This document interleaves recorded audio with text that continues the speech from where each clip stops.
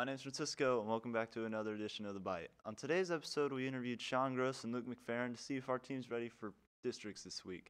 Now let's get to it. Yes, I do. We've had a lot of injuries throughout this year. We lost 2 linemen out of the gate that were going to be a big part of our line this year, and I think that we keep getting better progressively. Although we lost to Marshfield, I still think it was probably our best performance as an O line. So I think our O line will be very ready for district. I feel pretty good. I mean, when we're on our game, we're pretty consistent in everything we do. No matter who we play, we can normally score, grab the ball on anybody. But if our minds aren't right and focused, I look forward to seeing our Wolves on the field. In other news, we covered another sport on campus, cross country.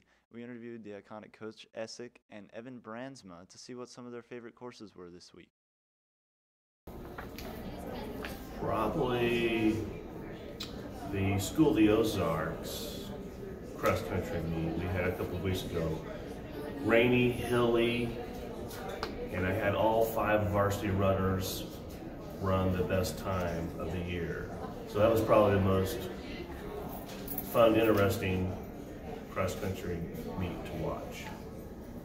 Probably Cassville, because I did pretty well on it, and that was my best time, and it was a flat course, so it felt good. Thanks for that. This week there's a cross country meet on Saturday in Lamar, so go support our fellow Wolves. In other news, Trunk or Treat is today, so go and get some candy.